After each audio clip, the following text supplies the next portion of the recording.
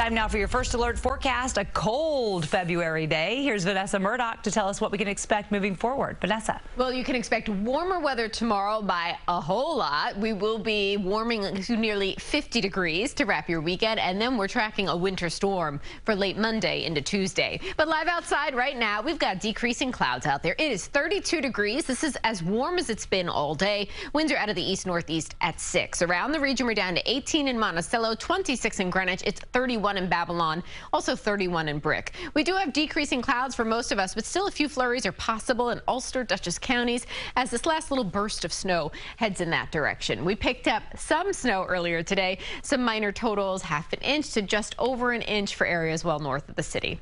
Tonight, 28 degrees with decreasing clouds, not as frigid. Then for your day tomorrow, how does 49 degrees sound? Partly sunny skies, winds will be on the breezy side, southwest at 10 to 20.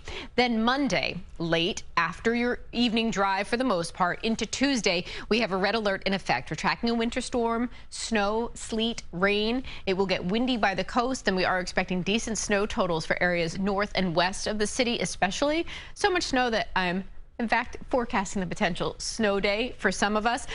Now, as we look at what you can expect moving forward in the forecast, this is Monday afternoon at 1 o'clock. We're dry, and then the snow moves in after sunset Monday.